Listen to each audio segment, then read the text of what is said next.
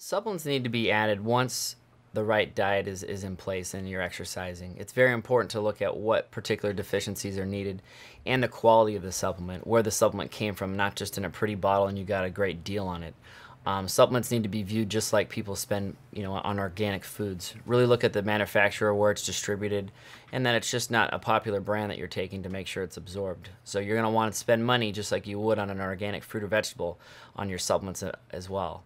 And just making sure that you're taking them as directed, and definitely having someone work with you to make sure that you're taking the right type of supplement for your specific need.